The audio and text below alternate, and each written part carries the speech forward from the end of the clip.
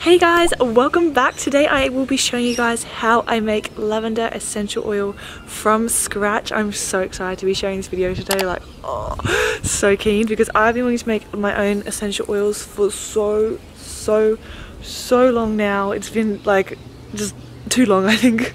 So I'm finally getting around to doing it. I actually started out by growing some lavender, which has just shot up. It's so big now. Like, look at that. It's absolutely massive. This was the lavender that I planted in my DIY garden bed video, which I showed you guys a while back, and is absolutely skyrocketed. Don't mind Ari. She often just wanders through the garden, trampling my plants. Anywho, this is lavender, so I am going to start picking these lavender stems, just like this one. I'm going to start picking them. As you can see, there's so many. So I'm going to have a whole bunch of lavender that I'm going to dry out and then just like let it dry for a few weeks, and then from there I'll make the essential oils. So I thought I'd show you guys me just clipping away and picking the lavender from my garden. So I got my trusty scissors and I'm ready to start.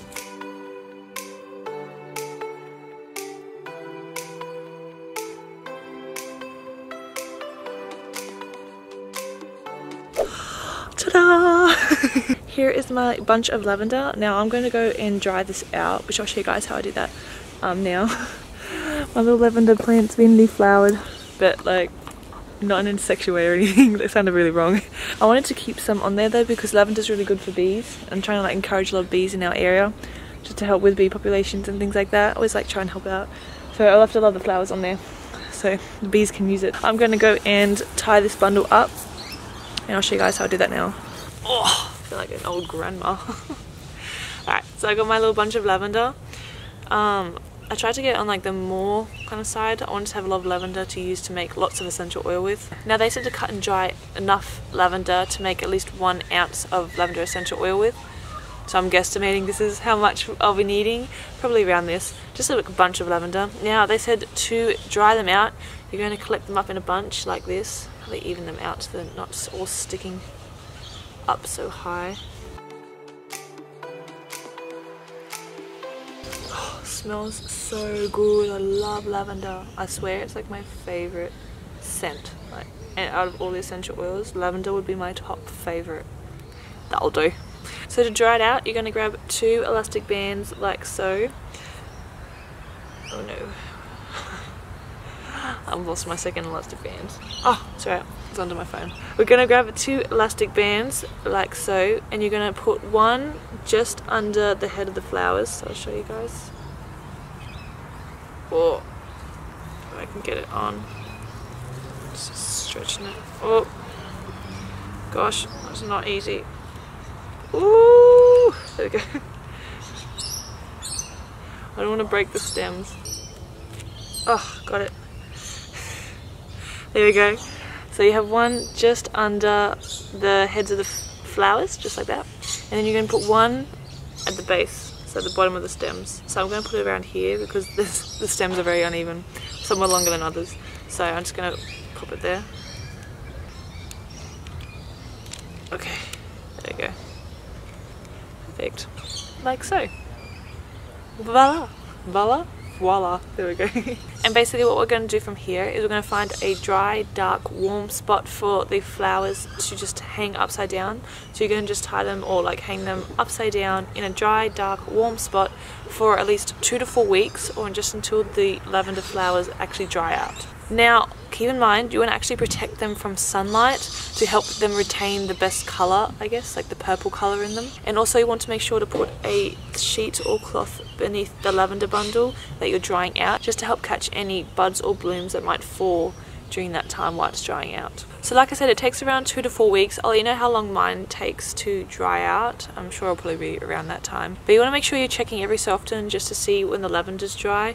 So just go in there every day, a few days or so, and just see how they're going. You'll know it's finished drying out when you brush the flowers and the flower petals, I guess, fall easily from the stem. Now if you were to use them in sachets, like little flower potpourri sachets or things like that, or in baking, you could actually brush the flower stem, like flower bits off, or leave them on to use for those for baking and things like that. Anyway, I'm gonna go hang mine up in my dry, dark, warm spot out of the sunlight. I'll show you where I'm gonna put it. Alright, I found my string, so I'm going to tie the bundle up in my garage just there. Alright, I might just hang it over here. So, I'm just gonna choose a little.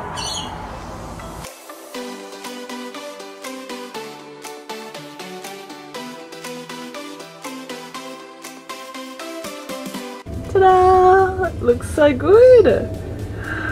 Hanging perfectly. Alrighty. I'm gonna let that dry there and I'm just gonna put a little blanket under it.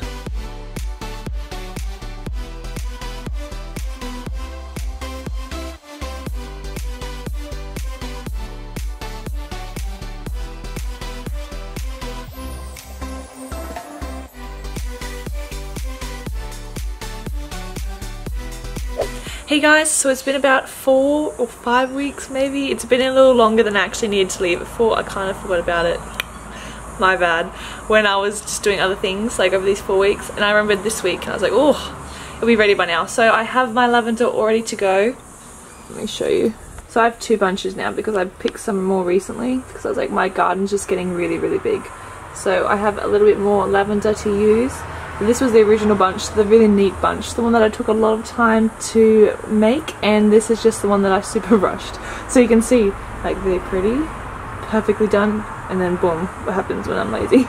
So they're ready to go. I'm going to bring them down now and turn them into lavender essential oil. So as you can see, it's like a lot drier than it was naturally because it's been drying for 4 weeks. You hear that? But it's like crunching underneath my hands, which is exactly what you want when you're drying out lavender. So that's perfect and ready to go now. Same with this one.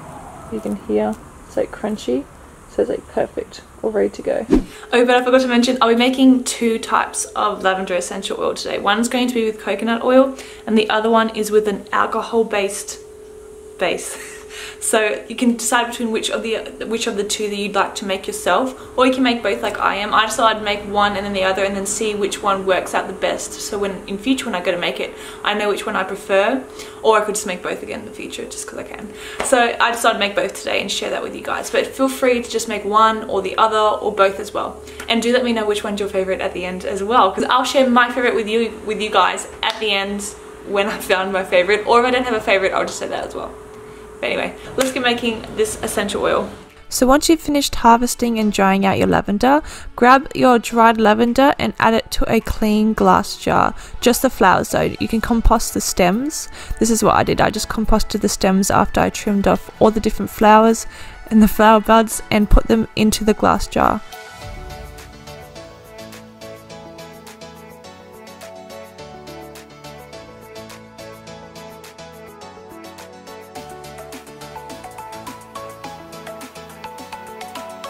So once you've added the lavender buds to the glass jar, you can pour 10 ounces of liquid coconut oil over the lavender in the glass jar until the lavender is completely covered.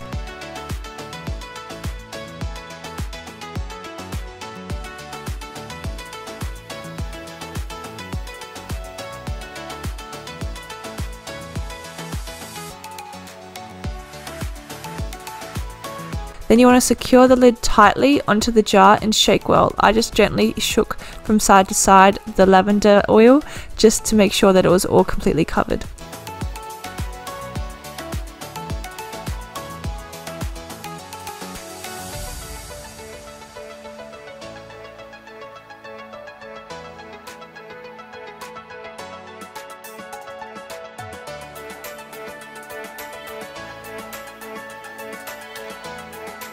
Then you store the jar near a window but not in direct sunlight, again because the light can impact the properties of the lavender oil, just to let it infuse for 7 to 10 days. Shake every day or so to make sure that the lavender is completely covered by the oil.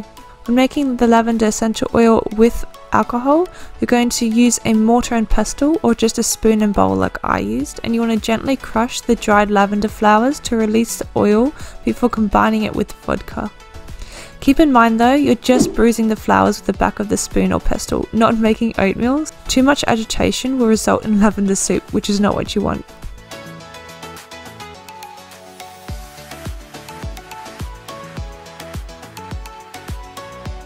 Next, you want to transfer the crushed lavender into a mason jar or any type of glass jar. Just avoid plastic jars so the plastic doesn't seep into the liquid. Now you're going to pour vodka over the lavender. You want to make sure to fully submerge the lavender in vodka. Then you're going to tightly secure the jar with a lid and shake well again. Store the jar near a window, but again not in direct sunlight, to infuse for 7 to 10 days, and gently shake every day or so.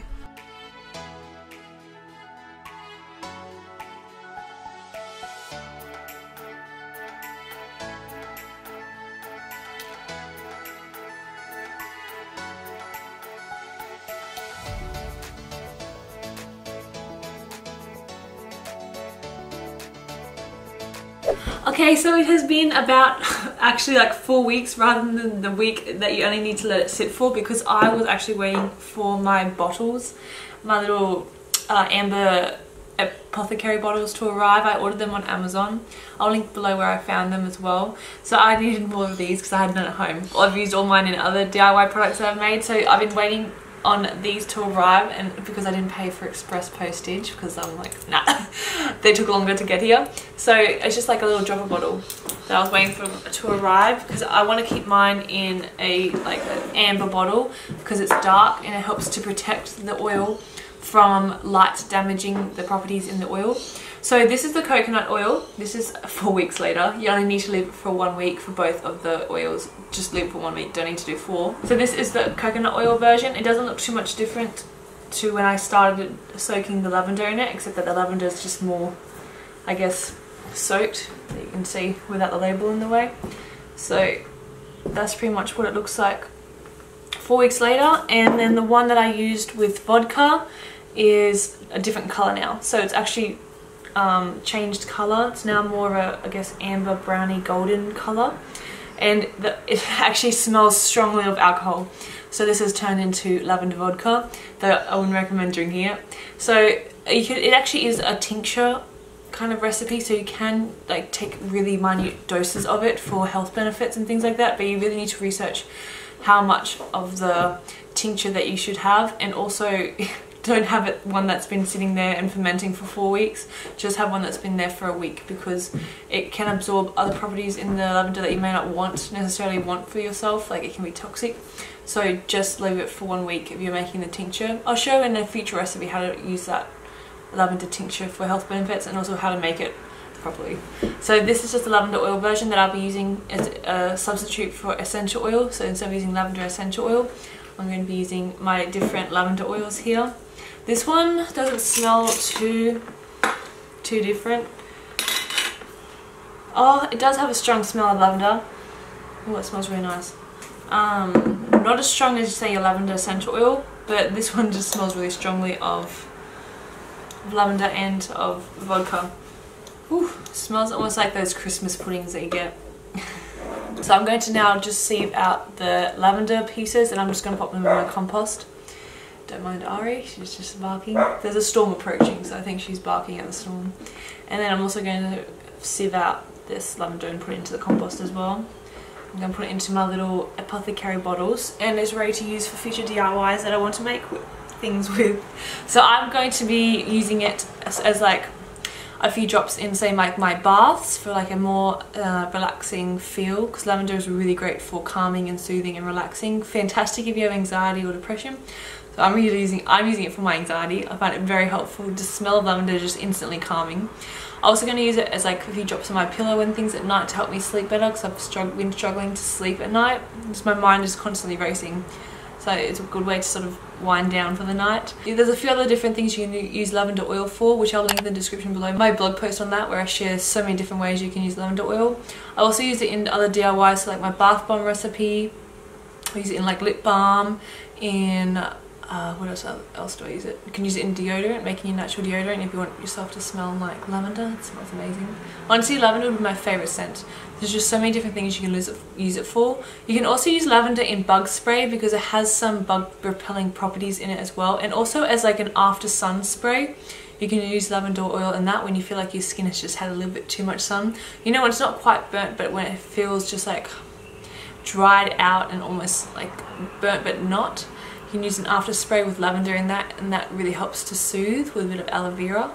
So many different things. So do check out the blog post below for a few ideas on what to use lavender oil for. if you're struggling to find ways to use it. But I'm going to now just drain these out and put them into my bottles. When it comes to the lavender vodka oil, it's a bit different to the coconut oil. So when straining it out, just simply pour it through a fine mesh strainer into a glass container, or you can use a plastic one just to pour with. And then with the flower buds, you can just compost them, which is what I did.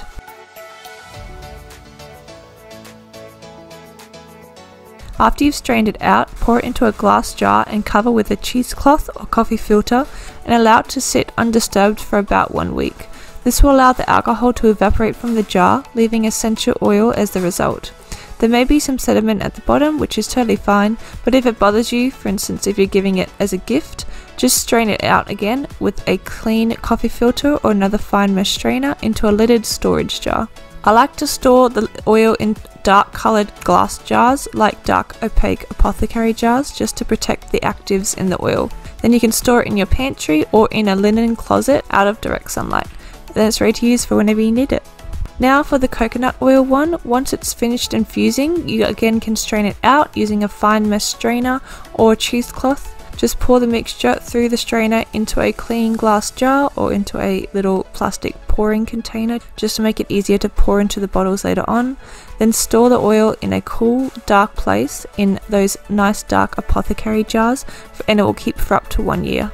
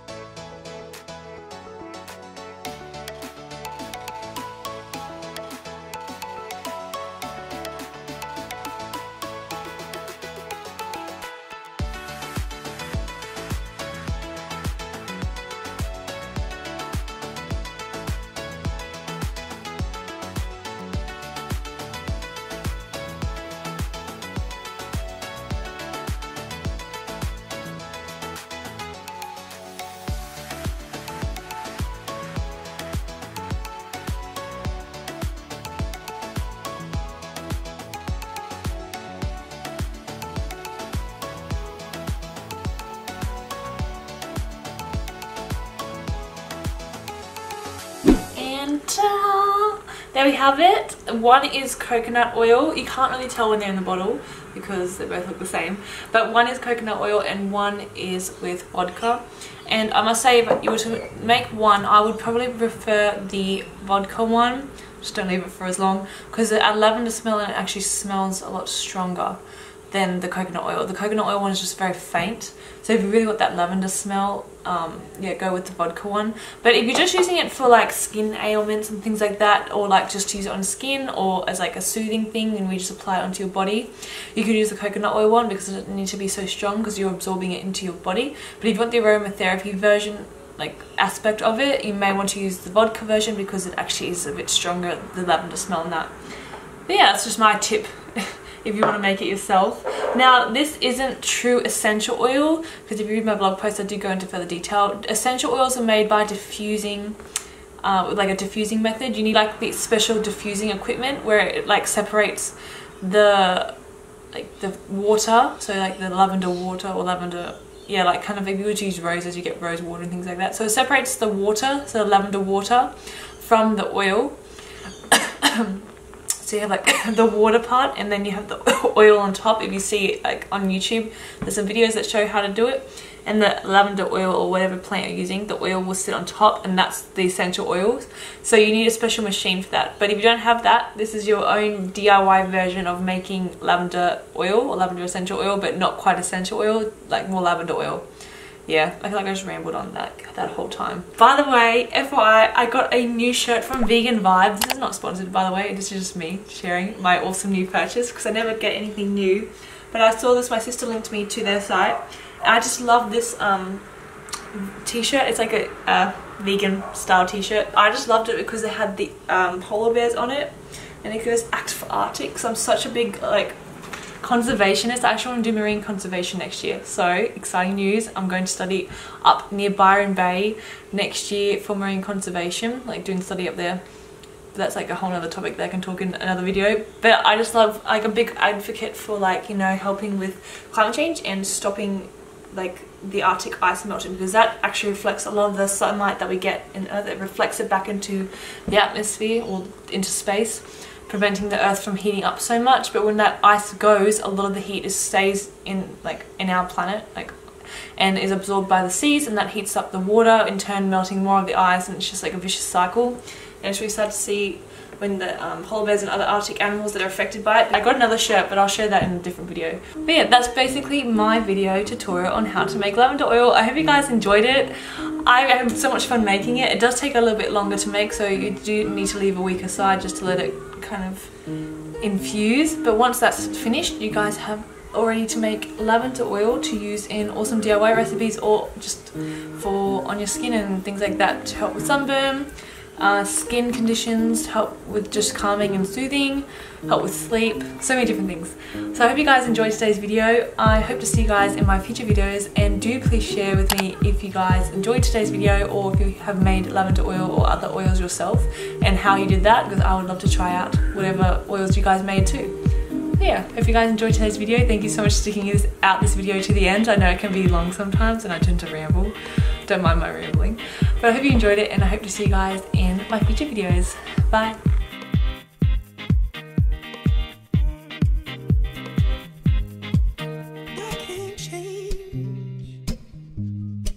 Even if I tried, even if I wanted to, and I can't change. Even if I tried,